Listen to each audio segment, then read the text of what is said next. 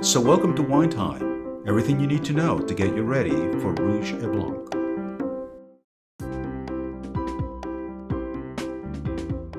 Oh, With the grape or the muscadine. or the blueberry.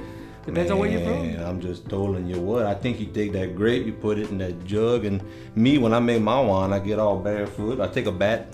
Make sure you take a bat first, then you mush them grape. Gotta clean it. You gotta get it mushed between your toes real good. We know about good feet too. That's right. That's right. We know about the good feet. You gotta have the good feet and the good grape to make the good wine. I agree. Yeah, you mush that.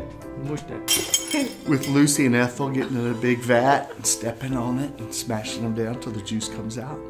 Hope your feet are clean. What? After they pick them, they put them in barrels and then they Smush 'em. with their feet. Juice. And then that's the old way of doing it, right? Yeah. Do they still do that? They don't still do that.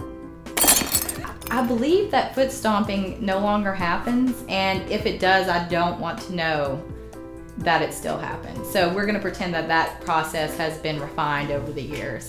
To my understanding, I guess now with technology, there's machinery to do that work, but I guess you press the wine with your feet, which really makes me question why you would drink that if somebody was stepping on it with their feet. So wine is made by crushing grapes to release the sugar in their juice. The juice is naturally fermented when yeast comes in contact with the sugar in the grape juice.